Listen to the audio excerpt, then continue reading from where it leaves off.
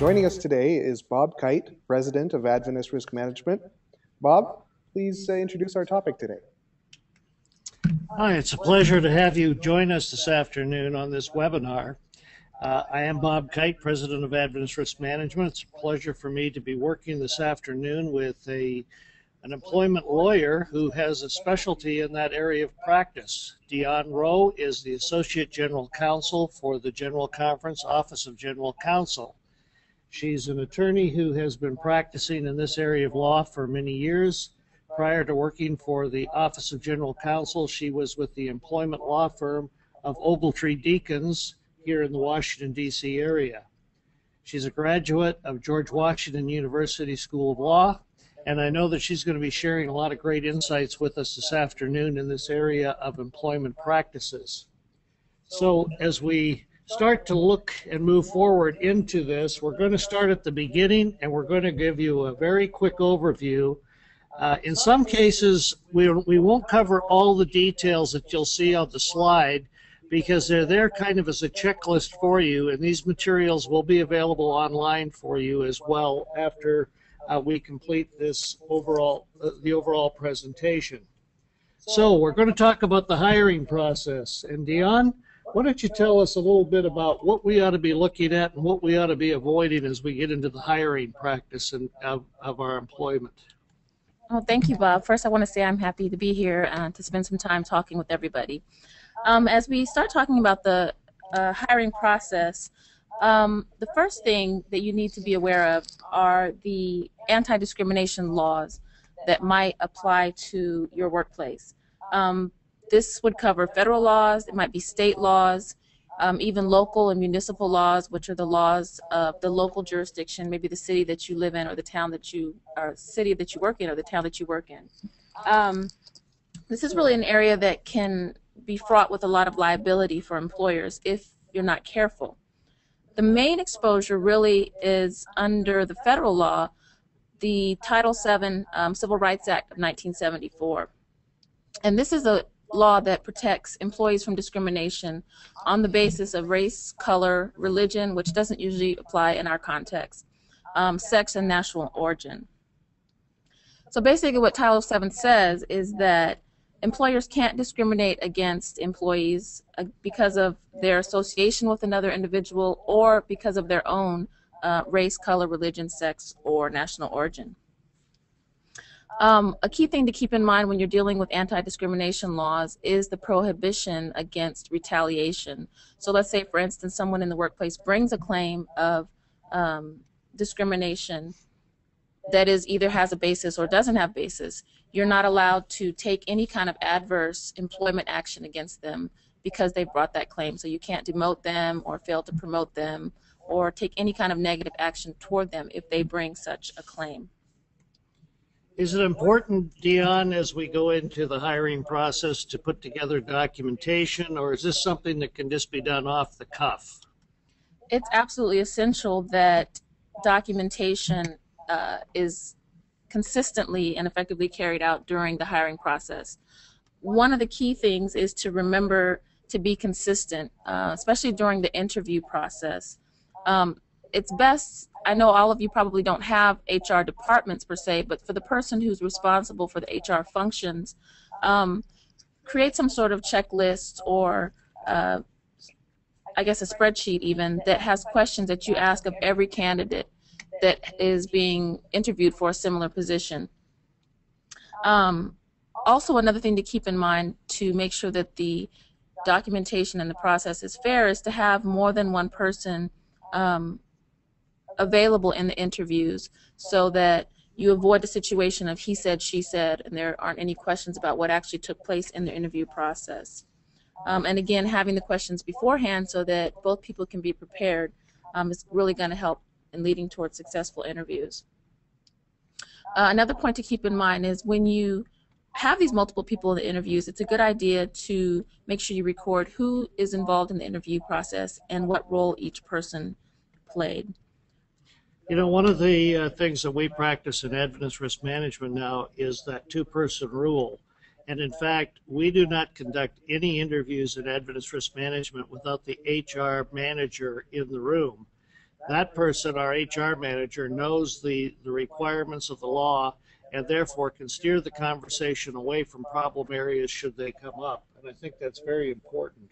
Absolutely. What about job descriptions? Are those of concern at all during the hiring process, and how important really are they to the whole hiring process, Dion?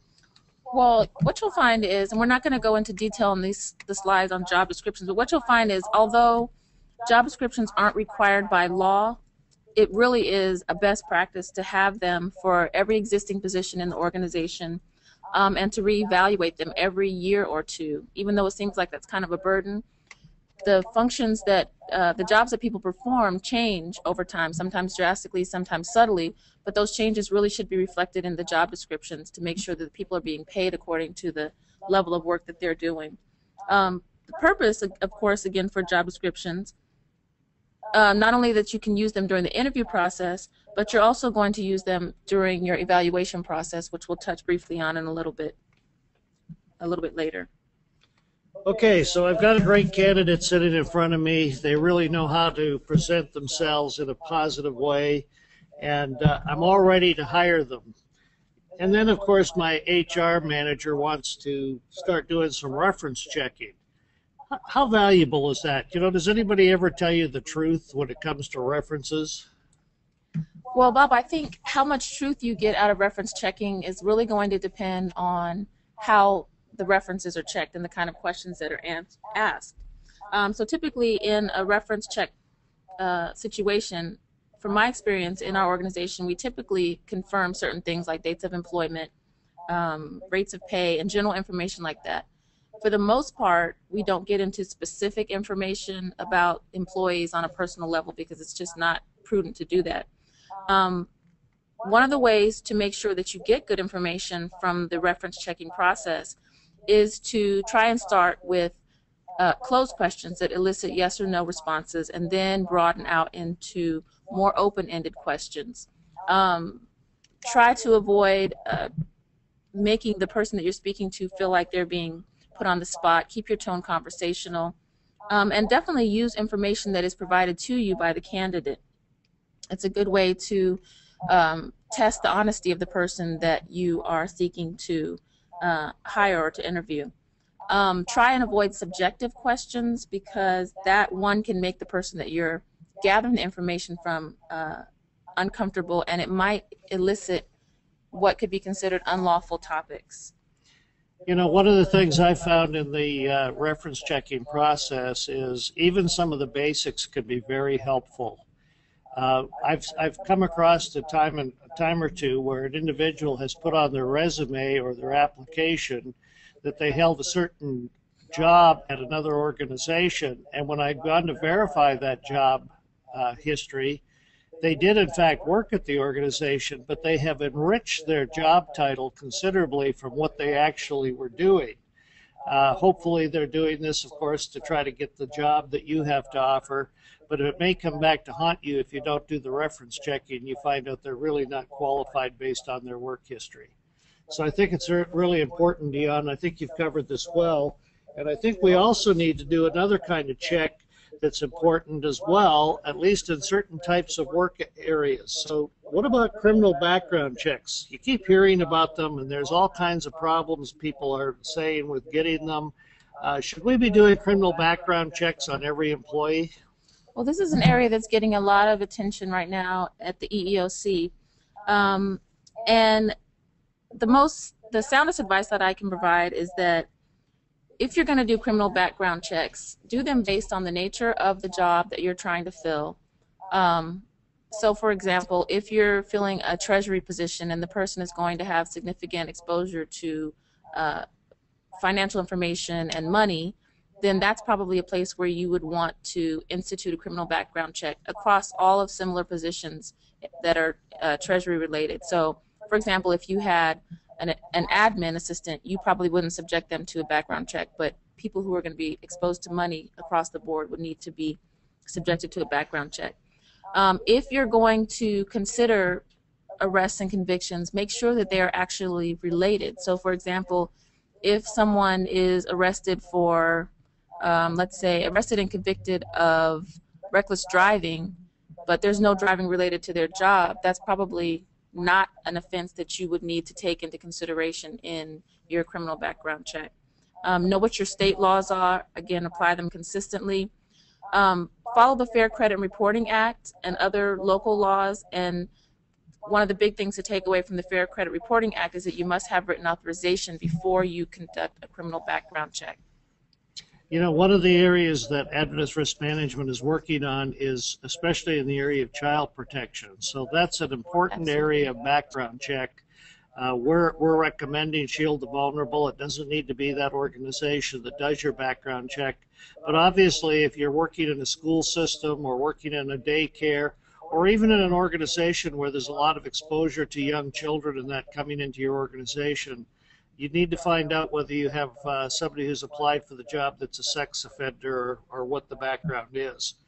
That seems like a highly unlikely situation, but it really isn't. We have found and had people call us, denominational employers who have hired people only to discover later that they have hired a sex offender who's a registered sex offender, and it raises all kinds of complications for the employment situation if they're working with young people and those types of things. So good advice, Dion. Let's move on to an area that everybody's always interested in, and that's the area of compensation and benefits.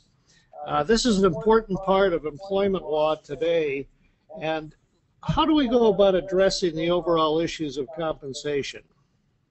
Well, but the best way to address compensation and to get it in front of your employees is during your orientation process, which hopefully all of you have in place for your new employees. So when the person is hired and they go and you have them sitting there for their orientation, make sure that they have something in writing that details for them what their compensation plan involves. You may have already sent them some basic information in their offer letter. Know what the requirements are in your state.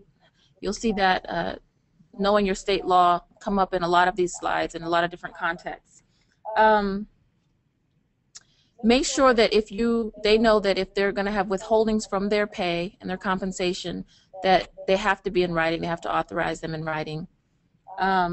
Make them aware that in the event that they have any kind of garnishments or adjustments to pay, well, garnishments particularly, it may be up to 25% of their pay, and typically something like a garnishment isn't going to go into play unless there is a court order or perhaps an education garnishment. Salary adjustments. One thing to keep in mind with respect to compensation and salary adjustments is that as an organization, we tend to give regular merit increases or cost of living increases, I should say.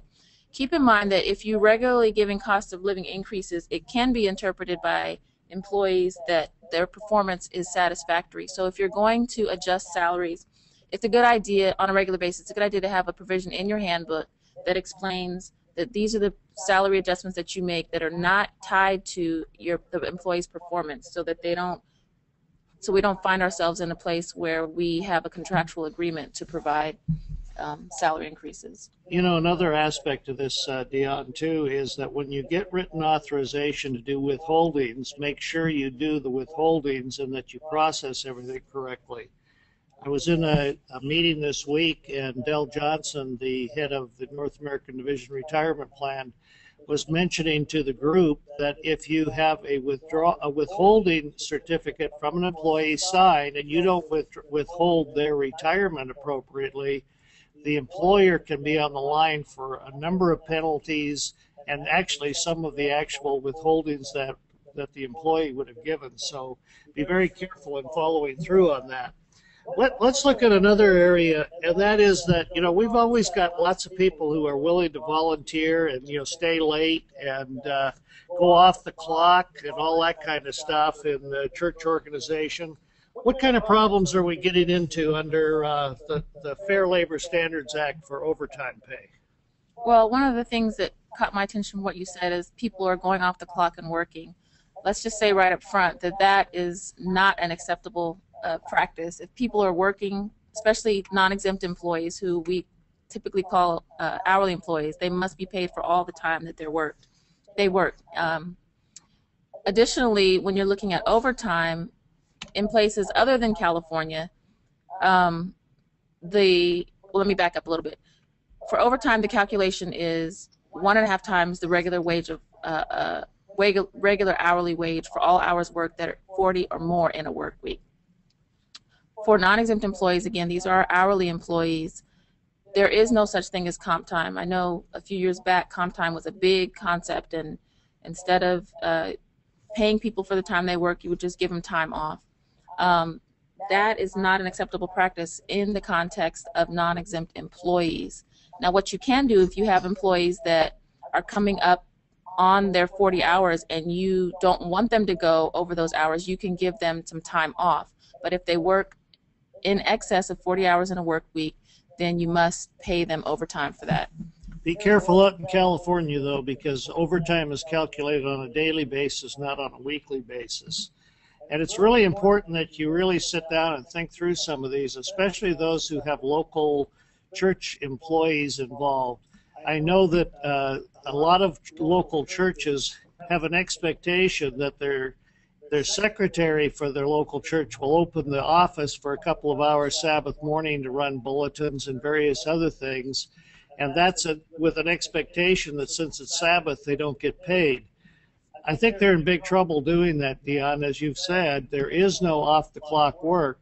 And even if the employee volunteers to be off the clock to do that, I advise against it, as I know you do, because sooner or later you could have a disgruntled employee, and the penalties under the Fair Labor Standard Act are very favorable to the employee against the employer. So I think that's a real critical area.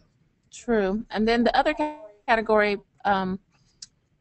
in addition to the non-exempt employees, are the exempt employees. Those are the ones that we typically refer to as salaried. And salaried people don't keep track of their hours. They work until the work is done. They're paid a full salary for any week in which work is done. And exempt employees can actually have comp time as long as the time off is during the same pay period. If you start to stretch it out beyond that pay period, then you're running into a situation where you have to actually keep track of the hours of an exempt employee.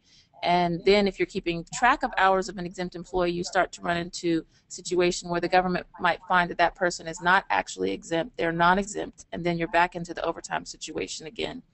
Also, deductions for exempt employees typically are made from pay only with respect to unexcused absences from work. If you don't keep track of the overtime for your employees, such as your non-exempt employees, the federal government looks at it and allows the employee to give them the number of hours that they believe they worked overtime, and that's what they'll use. So be careful in your documentation. Let's take a final look at benefits, Dion. What have you got to share on that? Just a couple brief things. One, again, is that the law does not require that we provide benefits, but if we do, we need to make sure that we provide the same benefits for similarly situated employees. So, for example, in the North American division, exempt employees receive a tuition benefit. Non-exempt employees do not, and that's a perfectly lawful distinction to make as long as each category, exempt and non-exempt, are treated the same way. Again, cover benefits in employee orientation. And one thing that I see often is that in employee handbooks, which we'll get to shortly, we often tend to put way too much benefit information in the handbook. Have that information available to your employees with your HR person, but don't put a lot of detail about benefits in your employee handbooks. Good comments. And one of the things with the new healthcare laws coming into effect that you have to be careful with is you can't make distinguishing healthcare plans based on, well, this person is doing this kind of work versus the other, because those are going to be a problem under the new Healthcare Act. You talked about employee handbooks. This is a mixed situation, because aren't you afraid, Dion, that when you have that handbook, pretty soon people are going to rely on it and act like it's their contract for employment? Well, having an employee handbook can actually be interpreted as a contract if it's not carefully drafted. That being said, having an employee handbook is actually an excellent idea because it does a few things. One, it sets forth your expectations for your employees and lets them know how they're supposed to conduct themselves. It describes to the employees what they can expect from the organization. And it also lets employees know what the organization's legal obligations are as an employer. So with respect to non-discrimination, equal employment, things of that nature. In terms of drafting an employee handbook, there are certain policies at a minimum that should be included in the handbook, and we're just going to touch briefly on a few of those in the next 2 slides. The first major group are your anti-discrimination policies. As we all know, we have to comply with the equal employment opportunity laws that prohibit discrimination, and so your handbook should have a section that covers all of these types of policies. You want a section covering compensation. This section is going to explain to the employees the required deductions that you're going to make under federal law, under state law, any voluntary deductions that have to do with the benefits that are provided to the employee. It's also going to cover pay, overtime pay, which we just touched on, the pay schedules, performance reviews, salary increases, what the timekeeping requirements are, work schedules, standards of conduct, meaning how people are to conduct themselves in the workplace, out of the workplace, because even outside of the workplace, it's a reflection on who you are as an employee at your organization, and general employment information. This is kind of a broad category, but it's going to cover everything from employment eligibility to job classification, probationary periods, reviews, termination, discipline. All of those things can fall under this general employee information category. Then we also want to have safety and security, which that's pretty self-explanatory, the things that will go under there. Computers and technology, this is where you want to have your computer and software use policies, steps that employees should take to secure their electronic information. Media relations, it's a good idea to have one key person or one single point for media inquiries. Explain what the employee's role should be if an inquiry comes in and how they should handle that. As we touched on, employee benefits. Again, in this section of the employee handbook, it's going to be very general information, and it's going to refer the employee to the HR department or the HR designee in the organization. Also, your leave policies. This will be where your FMLA, Family and Medical Leave Act, will go. Any kind of jury leave, parental leave, military leave, any kind of leave will go under this leave policy. And the last bullet you'll see in red, it's not necessarily a section of the employee handbook, but it's going to come at the end, and that's the signed acknowledgement. And this is a really key point. You want to have a signed acknowledgement for your employee handbook, and not only are you having employees sign that they've received it, but you're also having them sign that they're going to read, and that when they read, they understand what the content of the employee handbook is, and that they agree to abide by what's in the employee handbook. And then later, if you have any questions, or if a question arises or a challenge arises regarding whether or not they were aware of what the policies were and their obligations, there won't be any question about that.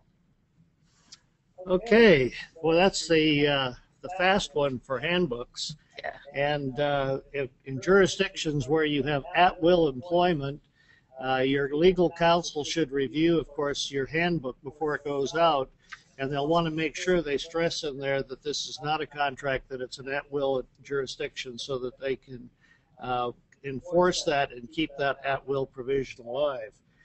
At-will simply means that an employer or an employee can terminate the employee relationship for any reason, provided it's not an illegal reason at any time. So let's move on to another tough topic, really, the review, discipline, and termination. And one of the things that I know in Adventist Risk Management, we've just gone through our complete evaluation process of all of our employees. How important is the performance evaluation? I think the performance evaluation might be an underutilized tool, but it's really a tool that has the potential to be very powerful and contribute positively both to your employees and the organization. We're not going to go into a whole lot of detail, but some things to keep in mind is that when you create the performance evaluation process, if you don't have one, make sure that your evaluation mechanisms relate specifically to the job functions of the person that are going to be evaluated, of the person who's going to be evaluated. Make sure that the people who are evaluating are properly trained on whatever system you put in place. Make sure that you have a descriptive rating scale, and what that means is that the ratings that the evaluator has to choose from are reflective of the skills that are needed for the job. Bullet number 4, insist on accuracy. Performance evaluation really is not going to be worth anything at all if it does not accurately reflect the work performed by the person being evaluated. And all too often I see situations where employees are marked as exceptional workers, but then 3 months later, the supervisor wants to terminate the employee because they're not performing well, but all of the documentation says that the person is performing exceptionally well. So you really have to make sure that your evaluation mechanism accurately reflects, even if it's difficult. And sometimes it's hard to tell people they're not doing well, but we have to do that anyway. Last bullet, establishing checks and balances. If you have the personnel available, it's sometimes a good idea to have a third party involved in the performance evaluation so that you have an objective view, but also a view of someone who has firsthand knowledge of the person who's being evaluated. Next bullet, providing an opportunity for review. If you have employees that don't have the best employee evaluation, a performance evaluation, give them an opportunity to fix what's wrong. Make sure it's detailed in specific language that they can understand, that they know what the objective outcomes are after their period of review is over. Like we did with the employee handbook, you need to have a signed acknowledgement or an agreement that the person at least is aware of what has taken place in the review, and hopefully that they agree with it. Be fair in the process. It's not always possible to have an appeals process, but if you do have one, make sure that the appeals are based on merit and not just on the form of what's in the review. They can't just be unhappy with it and want to appeal. They need to have a really concrete reason that's available to them. Stick to a schedule. If you say performance evaluations are going to be done on an annual basis, make sure you stick to that schedule. But at the same time, in your employee handbooks, when you're discussing what the evaluation schedule is, make sure you use language such as the performance evaluations will typically be held annually, so that you don't get locked into a contractual situation, so that if for some reason the organization doesn't do them annually, you won't find yourself being held liable for that. Great counsel, Dion. One of the observations I make to the managers here in Adventist Risk Management is that we do have an annual review of all of our employees, but don't delay on discipline issues and that till the annual review. In fact, I tell them that at the annual review evaluation should not be the first time an employee hears that they have a problem, because that only creates a real morale problem and discipline problem going forward. Right. We're going to look next at actual employee discipline. Tell us how should we be handling this, and we're going to talk a little bit about progressive discipline here. Well, there are various schools of thought as to how discipline should be carried out in the workplace. Some people think there should be a progressive discipline process where you have verbal warnings, written warnings, and you progressively get more serious with the discipline. Other organizations prefer that you just have more of a process with discretion and fairness. Either process works. I think when you have progressive discipline, you have to be careful because, again, you can get locked in to having to follow a particular plan and then not having the room for discretion. Or if you don't follow the particular steps that you've set out, then an employee can bring a claim that, well, this is what you said you were going to do and you didn't do it, and then you have a problem. So whatever process you pick, make sure you are consistent and you follow it. And then also keep in mind the Y36 in the North American Division Working Policy that covers termination settlements. Yeah, that's good advice. And one of the things I would add is that if you're going to put something in your handbook, make sure you understand that whatever you put in there, you're going to have to live with it. And one of the concerns I have with too detailed a progressive discipline is that very issue of following your own corporate due process to make sure that you haven't stepped out of bounds there. And that sometimes can be very problematic. So I think you need to carve out exceptions to progressive discipline for certain, especially egregious types of conduct, so that you don't have to go through all of those steps, especially if there are moral or illegal activities or those types of things. Termination, not something we like to do, but certainly something that happens from time to time. Dion, give us a brief comment or two on that one. The first bullet kind of sums it all up. Document, document, document. Again, it's going to go, when you're dealing with termination situation, your documentation might go all the way back to the hiring process. It might go back to just a performance evaluation process. But whatever it is that's related to termination, you need to make sure that it's documented accurately and documented in a timely fashion. Bob, you touched briefly on at will. Again, as Bob said, most of the jurisdictions that we carry out our work in are at will, but you have to be very careful in applying this. So if you say, well, I'm just terminating you because, and you don't give a reason, then a creative plaintiff's attorney is going to come in and create whatever reasons they think are reasonable under the law, and then you're going to find yourself facing more legal challenges than are necessary. One thing to keep in mind is don't fire people on the spot if you can absolutely help it. I mean, for really egregious instances, of course, you might have to do that, but try to address the poor performance through the evaluation process. And even if you have an immediate termination, there can be a process for that as well. So suspend the person perhaps with pay, go through your investigation and whatever it is that you need to do, and then terminate them and make sure that all your ducks are in a row. Good points. We're going to keep moving quickly. We're coming to the end of our time, but we've got a few more points we just want to touch on for the audience. The other key workplace issues. I'm a little concerned about this heading, Dion, because I didn't know there was legal harassment, but preventing illegal harassment, a very important part in today's society and how we look at that and how it should be dealt with. Give us a summary on that one, Dion. Bottom line is you need to have a policy, you need to have a zero tolerance policy, and you need to make sure that it's in writing. The purpose of that policy being, one, letting employees know the type of conduct that is prohibited. And this zero tolerance policy will come into effect as a defense to the organization in the event that the organization is ever sued for harassment. Your policy should require reporting to the designated individuals, whether it's HR, the supervisor. It should explain what the employee's rights are so that they understand that, yes, while they have an obligation to report, they also have protections in place for them. Your policy is also going to outline the investigation procedure, describe what the consequences will be if harassment is found, and also keep in mind that it should provide multiple ways for a person to report. So, for example, if the supervisor is the person who is accused of harassing the employee, then you need to have another avenue in place ahead of time so that the supervisor can be circumvented and you can go directly to the next higher authority.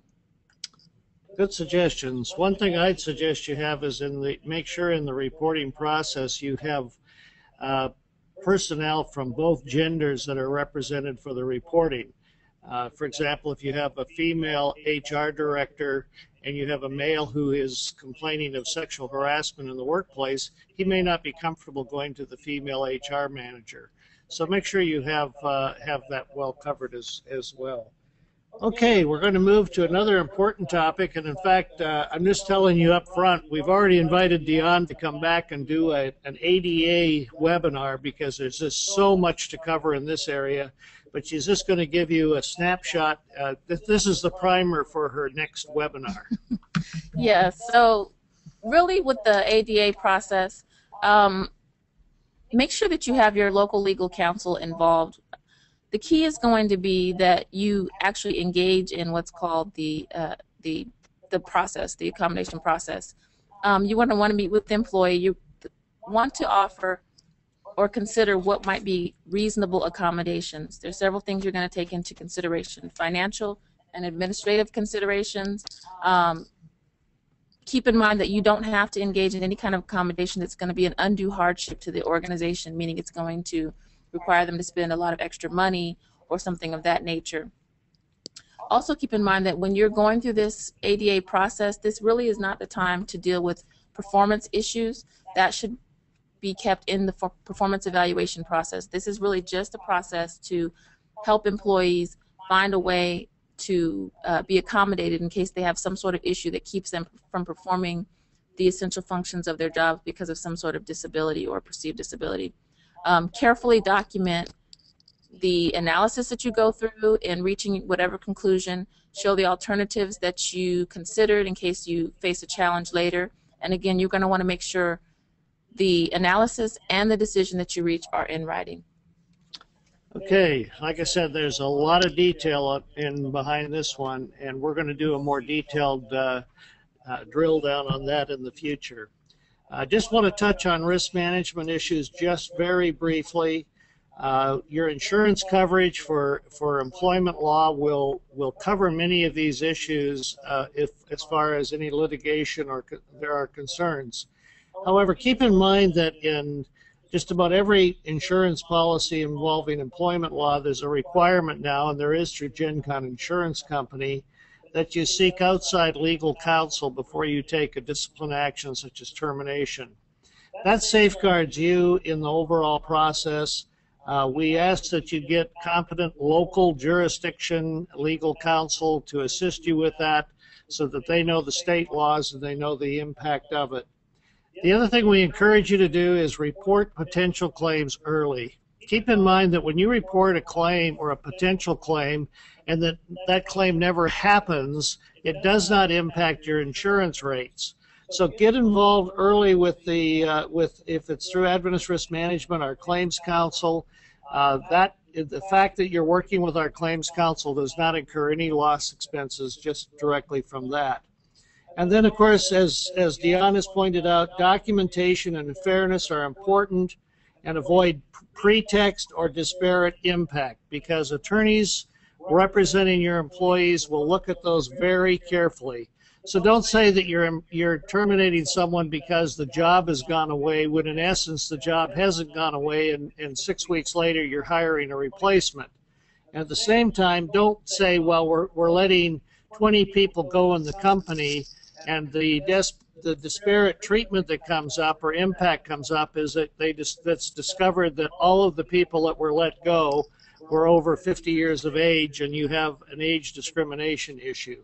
So those are some of the things that are important in the overall coverage issues. And if you've got questions, we're very happy to respond to those. You can call our claims counsels, or we can handle it in any way that we can. And I'm sure that Dion, if you've got a question from a conference or an institution, you can reach out to Dion at the Office of General Counsel. Are there any questions for us today, David? We're kind of breezing quickly. Well, there is one question, and I think you just answered it in your last comment there. It's from Andrew, who's asking, for those who do not have an HR department but perform HR functions, can you point to a resource where such people can get the type of information being shared here today? Sure, and I think that generally we do not do your legal work for the client simply because we're not licensed in your jurisdictions. But I know that Dion Rowe in the Office of General Counsel can give you good instruction and assistance. You can contact our managing claims counsel here is Bob Burrow, who I think a lot of you know, and I'm sure he'd be happy to talk to you, or the attorney that's assigned from ARM in your territory. And we can either help you directly or get you lined up with somebody in your jurisdiction that can help. That wraps up our presentation for today, David, and back over to you now. And I want to thank Dion for the time and the good advice she shared this afternoon with the group. Thanks for having me. I enjoyed it. Thank you, Dion and Bob.